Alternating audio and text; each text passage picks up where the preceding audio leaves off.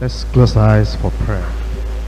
Our great God in heaven, we thank you very much for our leadership meeting tonight. Thank you for what we have learned already. We're praying, oh Lord, that you teach us more in your word in Jesus' name. We pray that the quality you want in us as children of God, as pilgrims on the road that leads to heaven, and as workers in your vineyard, you'll develop those qualities in us in Jesus' name. We're praying, oh Lord, that your word will have a place in our hearts. Speak to us by your Spirit. And as you teach us, help us to be obedient to your word. In Jesus' name we pray. Hebrews chapter 12, verse 1. Wherefore, seeing we also are compassed about with so great a cloud of witnesses, let us lay aside every weight and the sin which does so easily beset us, and let us run with patience the race that is set before us. Already we studied yesterday. Now I had the privilege of listening to the study myself, since it came through cassette.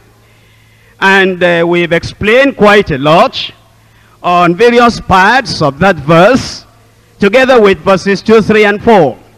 But I want to underline and underscore a very important aspect of the Christian life, which is the last part of that verse. Let us run with patience the race that is set before us. I want to talk on patience in the Christian race. Patience in the Christian race. Actually, if you look at the previous chapter, you will see a list of men and women. And the thing we have always emphasized in chapter 11 is the faith. And that is correct, because those were the heroes of faith. But we need now to understand that we have faith and patience. You think about Noah in chapter 11. And you think about the commandment that the Lord gave him. And you think of the years it took. It required patience, waiting for the fulfillment of the promise. Think about Abraham. And you think about the promise that the Lord gave him. Again, he waited for years. That's patience. How about Sarah? How about Isaac? Going back to Genesis and looking at the life of Isaac, after he married, even though he married in the will of God, it took 20 years before he and the wife had children. Think about Jacob. And think of the prophecy that God had given to the mother when the mother was pregnant. And think about how long it took before it was fulfilled. Think about Joseph in chapter 11. And think about the dreams that he had. And think of the years that elapsed before he actually got the promise. You think about Moses. And you think about how long it took. He thought his brethren would have understood that God had raised him up to be their deliverer. No, they didn't understand. In his impatience, he went ahead of God. He suffered for it, but it took time before it was fulfilled. We're talking about patience. And as you look at that chapter, and you come to chapter 12, and it says, wherefore, seeing that we are compassed about with so great a cloud of witnesses to faith and patience. Actually, our human nature is impatient. We don't need grace to be impatient. We don't need teaching to be impatient. We don't need Christian instruction to be impatient. Naturally, we are impatient. And that impatience leads us to various things. But now it says, run the race that is set before you. How do you run that race? You run the race with patience. In the area of worship, when we come to the house of God, we wait patiently in the presence of God. In prayer, waiting for a response, answers to what the Lord will give. We wait patiently. How about in marriage? If there is any area where the flesh leads us, drives us, pushes us to be impatient, it's in that area. And many people are not willing to wait patiently for the will of God. In our family life, as we are adjusting to one another, and we're seeking fulfillment in the family life. How we need patience. How about in our childbearing? If we're waited for 3 months, 6 months, 1 year, we'll begin so anxious about it, worried about it, and our patience almost is running out by now. How about in our business when we're looking for progress? In our places of work, we're looking for promotion. We need to be patient. Actually, without patience, we cannot worship God acceptably. And we cannot live the Christian life acceptably. That's why I'm appealing to the church, as well as instructing the church from the word of God, that we need patience in our lives. When we come together like on Sunday, you come and you are patient in the sight of the Lord.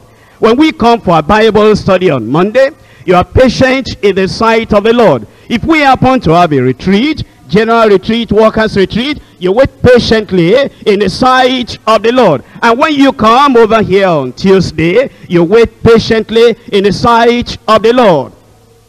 And the church has not appointed any timekeeper, either for the pastor preaching, or for the person leading Sunday scripture, or the person leading the building the body. We come together and we wait patiently in the sight of the Lord. If we're impatient, we're walking against the instruction of the Lord. Because it says here, you run with patience the race that is set before you. Now without patience, our lives will be turned upside down. You know why? Impatience causes, number one, disobedience and sin. When we become impatient, you take laws into your hand. You want to grab this and push this and drive every other thing. You want to hurry everybody up. You want everybody to get into the same carnal, human, selfish, fleshly nature that you have. It brings disobedience and sin. Number two, it brings backsliding. When we're not patient before the Lord, we want to get it now, get that now, it will lead to backsliding. And what's the use if we say we're worshiping God, and there is a particular trait in us that will lead us to going away from God? Number three, it will lead to self-management. Don't you remember Rebekah, Jacob's mother? Isaac had called Esau, and he had said, go to the forest and get something I want to eat from you before I die, so I can bless you. And then Jacob's mother felt that we're going to lose the deal now. The promise has been given to Jacob. I have the prophecy. And then she did something which we call self-management. It brought lying, it brought deception, it brought quite a lot of craft. And eventually they suffered for it. Number four, impatience will bring running ahead of God. God is too slow. The preachers are too slow. The leadership is too slow. They don't know what to do. We know what to do. You run ahead of God. Number five, it will bring chastisement from God. When we run ahead of him, and the thing that belongs to him in his jurisdiction, what peculiarly belongs to him, we take it over, and we begin to run it by ourselves. And it says, I will not share my glory with any man. Number six, the loss of divine plan and blueprint. What the Lord has had for the church, the blueprint and the divine plan, we lose that. Number seven is the loss of ministry. Might even result in the loss of life. And we think about Saul. Saul in Israel, he lost the ministry. And then number eight is missing God's best. And God will be saying, if you had waited for me, if you had been patient, see what I would have done. Number nine, failure and disappointment. When we run ahead of God, we run without his strength. We run without his grace. We run without his help. And it says, if you think you can do it by yourself, by running ahead of me, you think I'm too slow, and you are fast, and you can get it without me, okay, run ahead, and get it if you can. And we'll meet with failure and disappointment. Number 10 is rejection by God at last. Final rejection by God. That's why we are learning a lesson. It's a lesson we should have learned a long time, but we're learning it over again. That we need patience in the sight of the Lord. And I hope you understand it's my responsibility. If I see the church is going in a direction which is not according to the will of God, and it grieves my spirit and it grieves the spirit of God, it's my responsibility to call you back as a church and to say, see the word of God, see what the Lord is saying. And I believe that if you are a child of God, it will be your joy to say, Lord, I didn't know that before. I thought I was doing right. Now I've seen the wicked way in which I'm going, and I will go there no more. And then the Lord will forgive everything you have done, and then we'll be able to move on. I come back to Hebrews chapter 12, verse 1. I want to give you some points related, associated with patience. Number 1, patience in the race.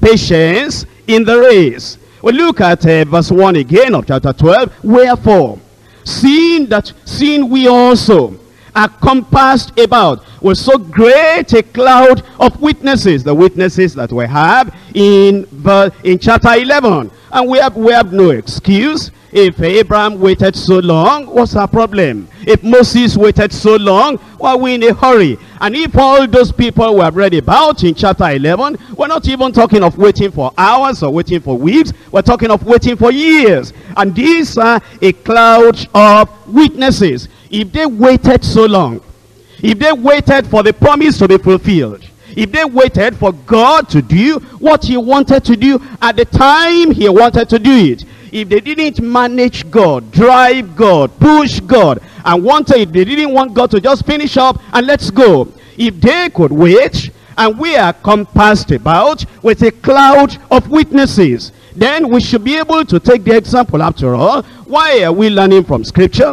Why do we read Scriptures at all? It is so that by the patience and comfort of Scripture, we might have hope. So look at that verse 1 again. Wherefore, seeing we also are compassed about with so great a cloud of witnesses, let us lay aside every weight and the sin which does so easily beset us. If the sin that is peculiar to you is a sin of impatience, the sin of being in a hurry, the sin of not waiting patiently in the sight of God, it says, lay it aside, repent of it, turn away from it, and seek the face of the Lord, that he will crush that, allow me to use the word, that demon of impatience in your life. I know it's not a demon, I know it's habit, I know it's character, I know it's sin, I know it's a weakness on our part, I know it's a terrible sin, but let's call it the demon of impatience. And then it says, when you lay it aside, then let us run. How do we run? Swiftly? No. With patience. The race that is set before us. So then it talks about patience in the race. In James chapter 1. James chapter 1. Verse 4. But let patience have her perfect work. It's going to take time. If the Lord is going to do anything, you know, we who are workers, let me give you these words. One is to touch. The other one is to teach. The other one is to train. If you pick up those three words, and the Lord wants to touch you, that doesn't take time. He wants to teach you, that's going to take more time. He wants to train you, that's going to take much more time. You discover that if we're impatient in the sight of the Lord, all we're looking for is, I need a touch. But a worker needs more than a touch. A leader needs more than a touch. We who are to be prepared to lead others to the Lord, we need more than a touch. That's why you need to be patient. That's why you need to go ahead and say, Lord, I'm not just coming for a touch. You come to a Tuesday meeting like this. If you're in a hurry, all you want is a touch. All you want is a 20-minute message. And maybe I need to announce to you that I'm not going to be coming here and be giving you those sermonettes that makes up Christianettes. That means little sermons that will make up little Christians. We can't deal with that. It will not help us. It's going to destroy the church. And so I'm not planning for 20 minutes today. Neither am I planning for 20 minutes any other time. When you want to come, really come. And so you understand that it doesn't take time to touch.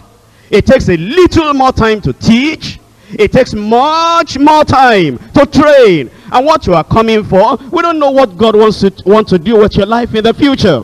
Because we do not know what ministry he has for you. And there is no other Bible school at present. Here is your Bible school. That's why we're taking the time now. We're coming back. We're repenting from all our rush and hurry and all our impatience. Now we want to wait patiently with the Lord. And we're not going to just be touched and just be taught. We're going to be trained in Jesus' name. Number 2. I gave you number 1, patience in the race. Number 2, patience with righteousness. Now you know if you lose your patience, then you also lose righteousness. In 2 Peter chapter 1. 2 Peter chapter 1. Verses 5 and 6. And beside this, giving all diligence, add to your faith virtue, and to virtue knowledge, and to knowledge temperance, and to temperance patience, and to patience godliness. You will see here it's telling us that whatever else we have, righteousness and godliness and temperance and self-control and those good characters and characteristics, without patience is not complete. And therefore you must join with the godliness and the righteousness. You join patience. Actually, people who are impatient, they lose a lot, but it will surprise you that it's just like 5 minutes, sometimes 1 hour, that makes them to lose quite a lot. Let me show you an illustration, an example of what I mean. Exodus chapter 31. In Exodus chapter 31, look at the last verse, verse 18. And he gave unto Moses, when he had made an end of communing with him upon Mount Sinai, 2 tables of testimony, tables of stone, written with the finger of God. Actually, with that verse, the Lord had finished with Moses. It was for Moses now to go down to the children of Israel. But the children of Israel had waited for 40 days. And they had been waiting all along. All of a sudden, it just came to them now. They became impatient suddenly. Look at the next verse, chapter 32, verse 1. When the people saw that Moses delayed to come down out of the mount, the people gathered themselves together unto Aaron, and said unto him, Up, make us gods, which shall go before us. For as for this Moses, the man that brought us up out of the land of Egypt, we know not, we wot not, what is become of him. And as to join that with the previous verse, you see that actually God had finished communing with Moses. He had given him the 2 tables of stone, and he wanted him now to go down. Just at the time he was to come and meet them in patience, searching. It's sometimes like, you are preaching, and all you have left is maybe about 10 minutes, and then somebody begins to feel uneasy. Feeling that, why are we so long? Why are we so long? And actually we're about to finish, and then he does something that the Spirit of God will convict him in his heart. Why did you do that? Are you going to take the place of the Holy Spirit? Is the preacher under your control? Or is the preacher under the Spirit's control? What's the matter with you? And then you feel guilty, and then eventually we round up, and then you realize, even if I didn't do what I did, they would still have rounded up. Even if we don't round up in 1 hour, in 1.5 hours, does that kill us? Is it not a Bible church? I said, is it not a Bible church? And so, they were impatient. And then eventually look at verse 7. And the Lord said unto Moses, Go, get thee down, for thy people, which thou broughtest up out of the land of Egypt, have corrupted themselves. If they had just been patient for another day, Moses would have come, because they had waited already for almost 40 days. And so, let us learn our lesson. Number 1, patience in the race. This race we're running, the Christian race. Except we're patient, we're going to lose a lot. Number 2, patience with righteousness. Number 3, patience in relationships. Patience in relationships. We relate with one another. And without relationship, nothing can move. Think about it, pastors and members of the church. Think about it, husband and wife in the church. Think about it, the parents and the children in the church. The brothers and the sisters. The house fellowship leader and the people that were leading. We're in a web of relationships. And if we're going to do the work of God and enjoy the work of God in our relationship and fellowship, we need patience. And you are going to be patient with the pastor. When you came into the church as a sinner, I didn't hurry up. I taught the word of God. And then you got it, and then you became saved.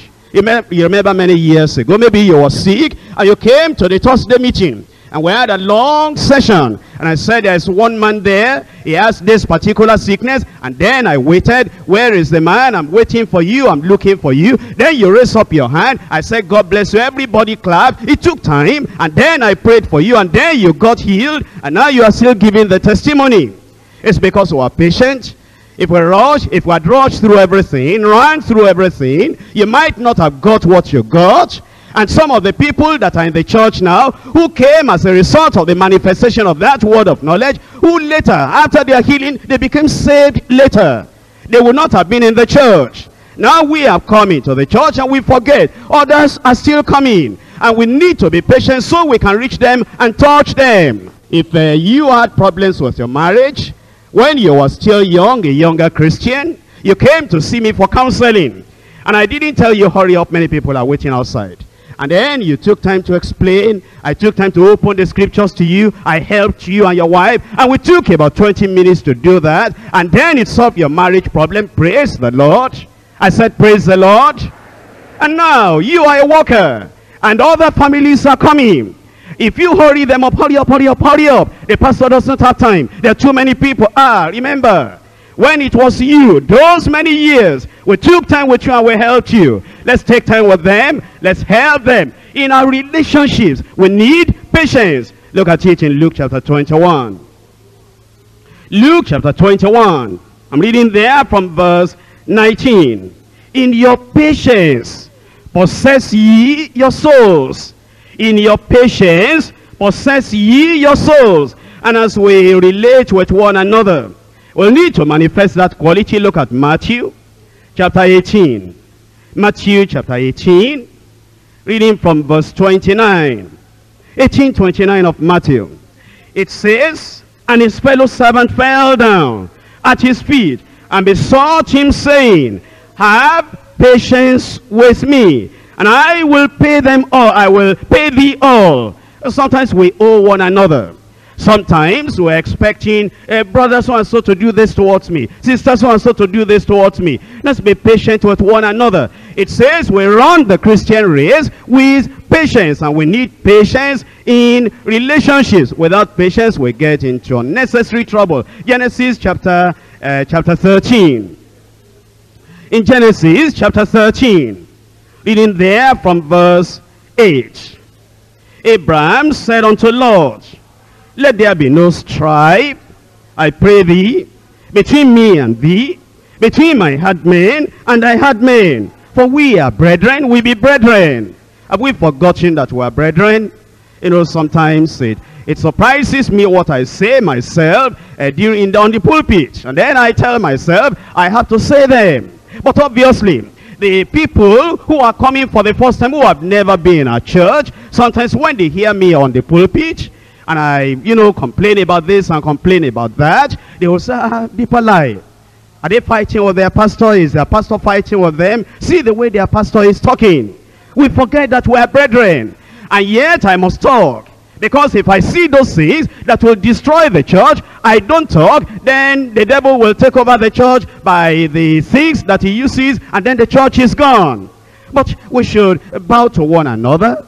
And if there's anybody to bend or bow, I don't think it's me that should bow to the members in the church. I think it's the members of the church that will bow and bend and yield and say, we hear what the pastor is saying. He loves us. He loves the church. He loves the work of God. That's why he's talking like that. And then you will bend. And when Abraham spoke to Lot, and he said, why are we doing like this? Why are we fighting? What's the problem? And it was Abraham that brought this young man out. And then the blessing of God came upon him. And then it was the herdsmen that were doing that. Eventually, in the patience of Lot, see what he did in verse 11. Then Lot chose him all the plain of Jordan, and Lot journeyed east, And they separated themselves one from the other. In verse 13, and the men of Sodom were wicked and sinners before the Lord exceedingly. That's where he went. You know, it was impatience. He could have told Abraham, Abraham, oh, you are older than I am. You are old enough to be my father. I came out with you. I had nothing when I came out. It's through your blessing I had all these. If the herdsmen are quarreling, deal with them yourself. Any decision you take, I'm all right. And he could have waited patiently for Abraham with adult wisdom to solve the problem. But impatiently, he just ran away. And you know what happened to him in Sodom and Gomorrah. 1 Samuel chapter 13. 1 Samuel chapter 13.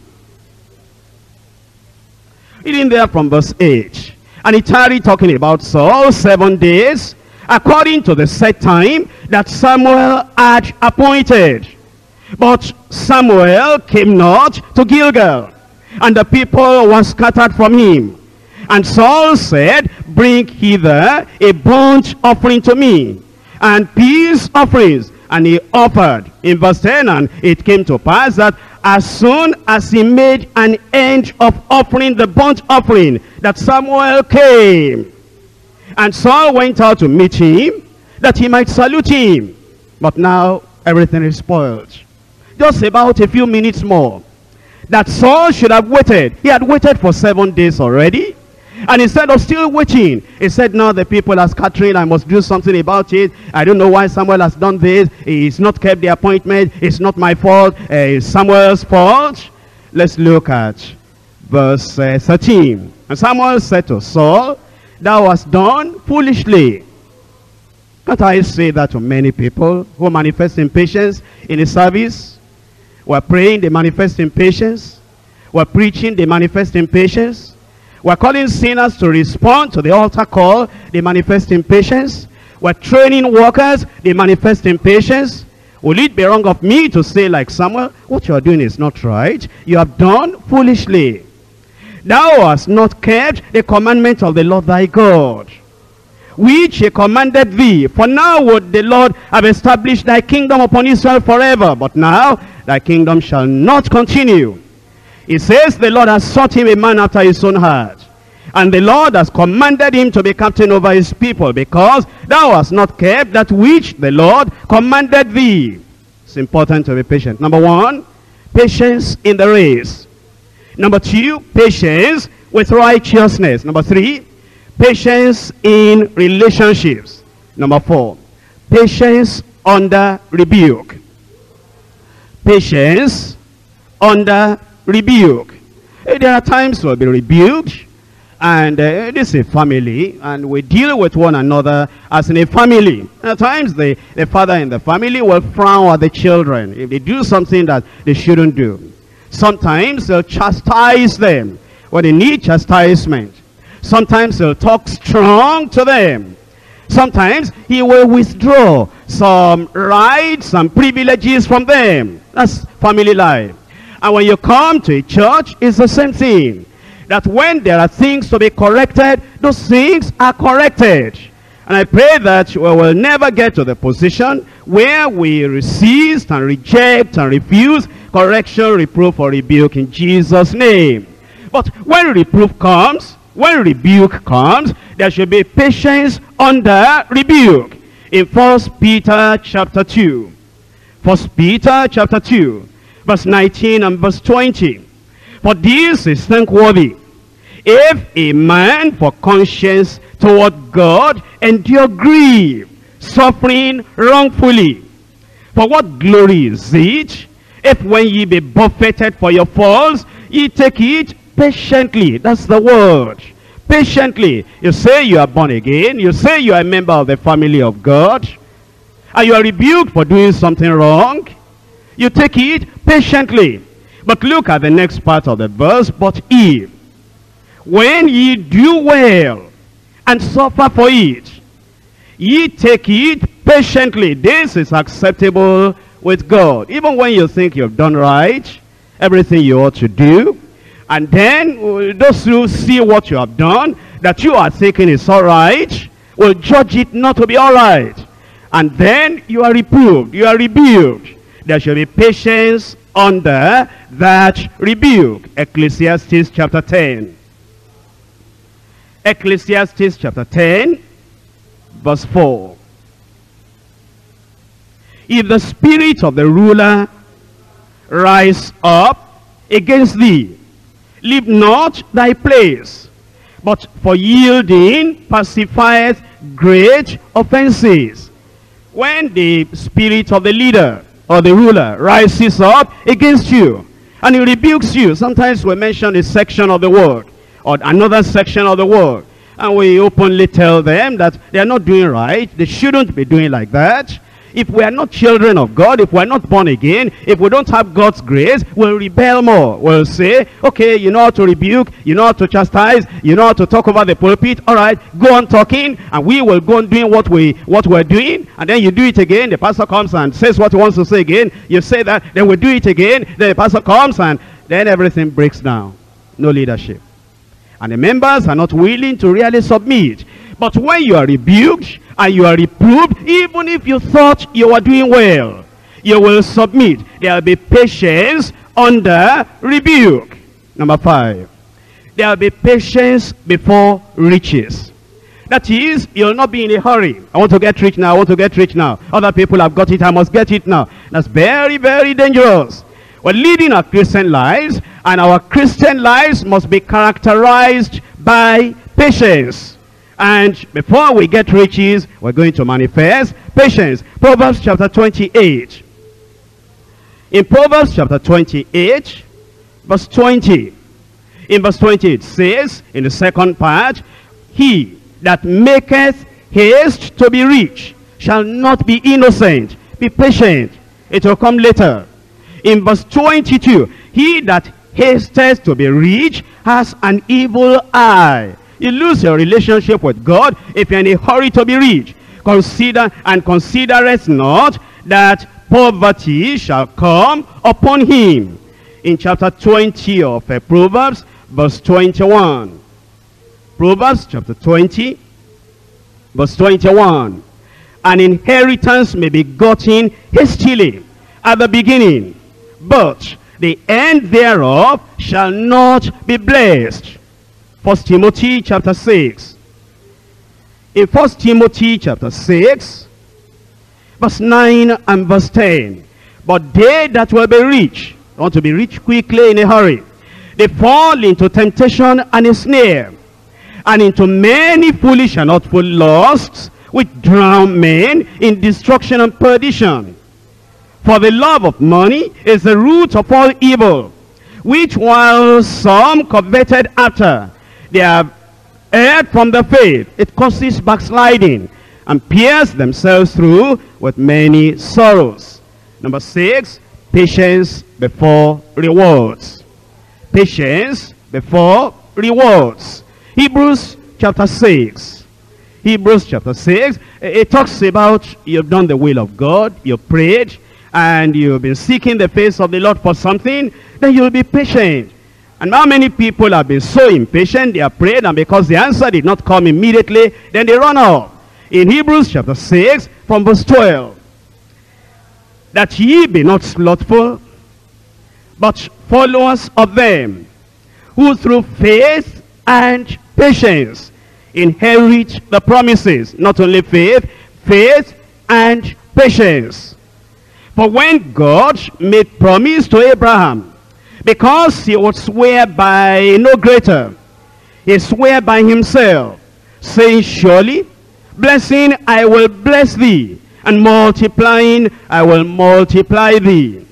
And so, after he had patiently endured, he obtained the promise. Before you have the response to your prayer, you will need patience. Let's come to Daniel. We looked at Daniel last week. In Daniel chapter 9, verse 21. Yea, whilst I was speaking in prayer, even the man Gabriel, whom I had seen in the vision at the beginning, being caused to fly swiftly, touched me about the time of the evening oblation, and informed me and talked with me and said, O Daniel, I am now come forth to give this skill and understanding. He was still praying, you see. That's what I want. It doesn't always happen that way. Chapter 10.